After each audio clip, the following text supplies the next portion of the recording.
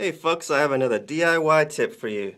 Today I wanted to get a LCD screen in the vocal booth here for ADR and voiceover work for my clients so they can look at the screen, but I needed a stand for it. So I looked online and the stands go for anywhere from $150 all the way to $400. I was like, well, that's out of the question there. How about if I get a LCD mount, pipe mount, and just get the mount and clamp it to the boom stand? Oh, $80 and up.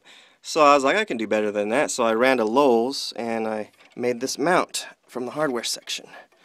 And basically what it is this is a power outlet cover plate, and they go from 60 cents to $1. So I got that, and the good thing about them is you can drill holes in it and bolt items to it, so that worked out. I got these brackets for $2.50, and I bolted them right to the cover plate here, so they're sturdy.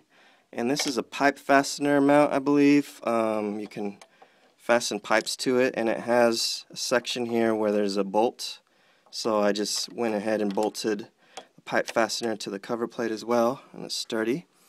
Then I got rubber washers, and I put that on the back side of the cover plate so it doesn't scratch up my LCD screen back.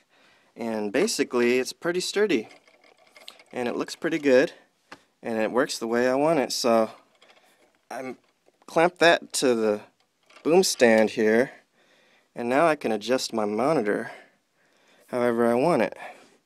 And I can adjust the height, tilt it, and for $5, there you go. You have your own mount. So there's no reason to pay $100 for stuff. I mean, if you're talking about mics and stuff like that, yeah, you want to top dollar stuff. But for miscellaneous hardware stuff, why would you pay $100? So there you go. DIY today.